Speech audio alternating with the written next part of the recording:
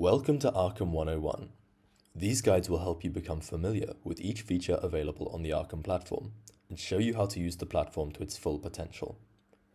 Please note that Arkham is in beta, and as such, we're constantly making changes to the platform. Some elements of your experience may vary from this guide. To stay up to date, make sure to follow us on Twitter, join our Discord, and feel free to reach out to our team on either of these platforms. The Visualizer is one of Arkham's most cutting-edge features and allows you to view a graphical representation of transactions between multiple addresses or entities. You can see transactions relating to a specific entity, relationships between entities, and then filter by time, sender, recipient, token value, token type, USD amount, as well as the type of entity. This allows you to highlight specific transactions and separate the signal from the noise to see only what you wish to see. To get started using the Visualizer, select an address that you would like to see a graphical representation of and paste it into the top left-hand box, which says Add an entity or address. You can also search for an entity either from Arkham's pre-assigned list or a custom entity of your own creation. For this example, we will be looking at BlockFi's wallets. Let's search for BlockFi and select the entity.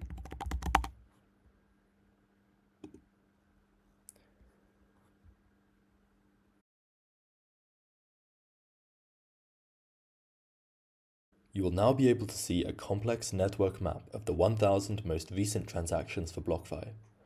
These circles, or nodes, represent accounts or entities. The lines indicate transactions, with green showing an inflow into BlockFi and red showing an outflow from BlockFi. You may also notice that a number of these nodes are circled in yellow. Full details on the type of entity each outline represents can be found by opening the transaction interface on the left-hand side. This outline indicates an exchange deposit address, with different colored outlines for centralized exchanges, deposit addresses, decentralized exchanges, lending, individuals and funds, and uncategorized addresses. Clicking each one will hide, or show, all of the entities in that category on the Visualizer. With BlockFi selected in the Entity panel, let's explore specific transactions using Arkham's filter functions, and also bring in other entities to show some interesting connections. Let's get started with the basics of filtering. First, click the arrow next to the entity box to open up the transaction interface. This is where you will be able to filter by time, sender, recipient, token value, token type, and USD amount. Let's look for transactions involving the FTT token specifically. To do this, we will click on the filter button next to the column headings and type FTT. We will also filter for transactions worth above $1 million. We can do this by clicking the USD filter button and either using the slider shown here or by typing in the amount. By clicking the arrow next to the time filter, you can change the order of transactions on the list from most recent to oldest, and vice versa. This will update on the Visualizer accordingly. You can also adjust the time period you're looking at using the large bar at the bottom. Simply drag to the period you're interested in, and the Visualizer will update. When you do this, the metrics on the top right will change as well.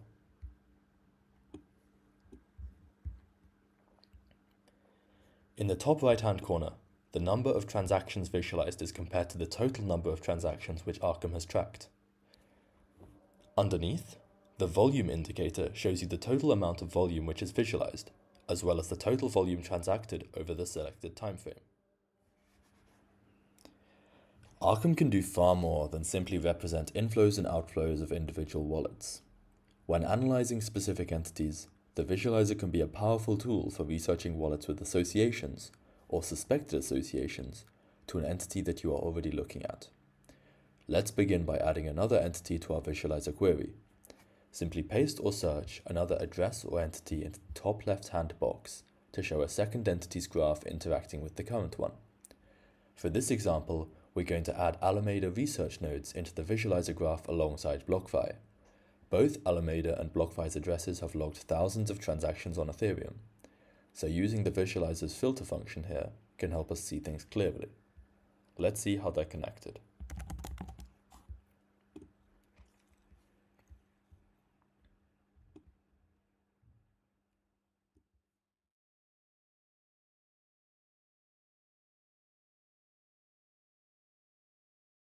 When we add a second entity to the Visualizer's input bar, the Visualizer will display both graphs simultaneously, along with any connections that these two entities may have, either directly or indirectly. You will see a number of new nodes and transactions appear, including some white lines. These lines indicate internal transactions, or transactions between the entities that we have selected in the upper left-hand box. If there are significantly more than 1,000 transactions between the two entities, feel free to add more filters in order to narrow the displayed results, and the top right-hand corner will adjust to show you the displayed amount accordingly. This can be particularly useful to swiftly identify connections between addresses that you may suspect to be linked, so let's do this now. Existing filters still apply to our query, which means that we are currently looking at only FTT transactions worth above $1 million from these wallets. Let's clean the graph up with a time filter to only display transactions since October 2021.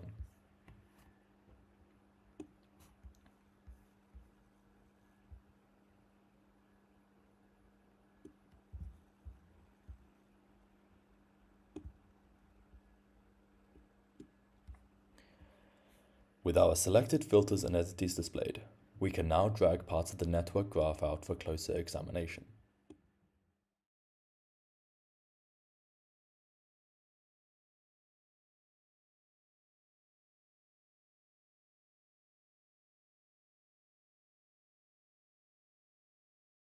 There are no direct transfers between Alameda and BlockFi, but the Visualizer will display wallets that are one or more transactions removed from the original source. This reveals a few intermediary wallets that have sent or received funds both from Alameda and BlockFi, including a Genesis trading address here and one unmarked wallet here. With Arkham's filter system, we can see clear relationships between these addresses that may not have been evident from raw transaction data alone. The only questions that remain are those about Alameda's intent. Do these transfers represent Alameda's deposits on the platform, or were they something else? Let's take a closer look at some of these transactions, now that we have built out the graph of both labeled and unlabeled addresses. Hovering over a line will display the total value of that transaction. Clicking once will open up the transaction information panel, showing the amount and type of tokens moved, the date and time of the transaction, the USD value equivalent, and the sending and receiving addresses or entities.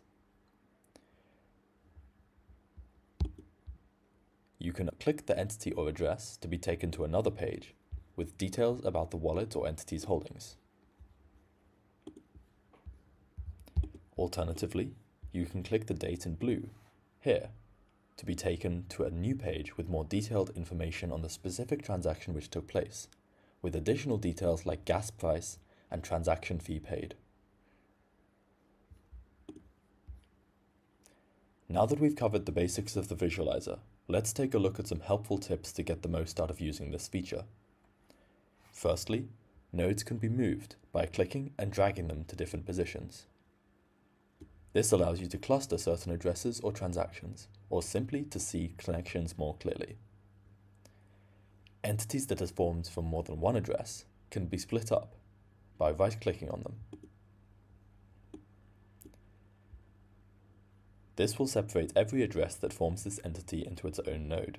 From there, transactions that are made from specific wallets can be easily identified. Thanks for watching this guide. For any questions, DM us on Twitter or contact our team through Discord.